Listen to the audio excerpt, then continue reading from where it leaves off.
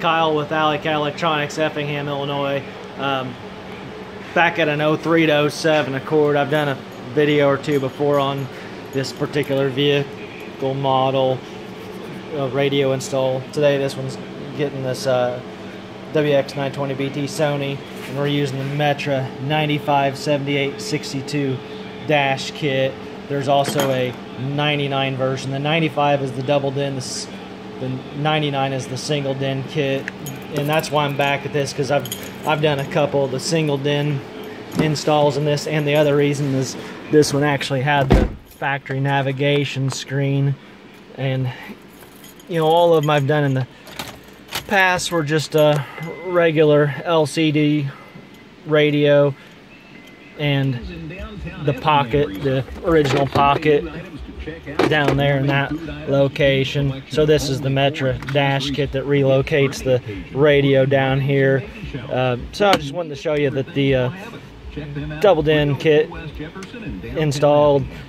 This radio actually only has a half din in the back and then open on the bottom, but I'm pretty sure that almost any double din will fit in this fine. There's plenty of room back there. And the biggest thing that I was concerned about when customer called about this with having this navigation radio was this is probably a more premium vehicle and may have had a amplified system I was going to have to either integrate into or bypass.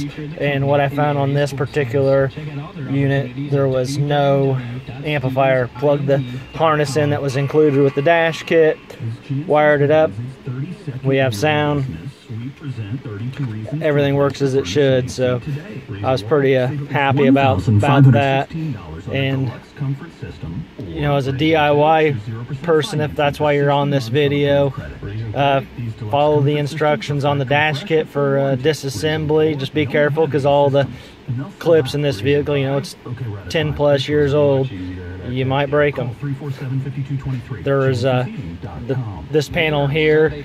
I haven't had to take this off on the regular radios, but since this one had this bigger navigation deal, I had to pull this out to access the rear plug and the antenna wire.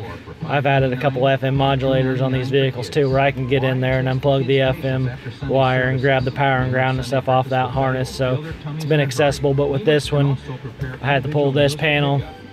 Kind of just comes up and out.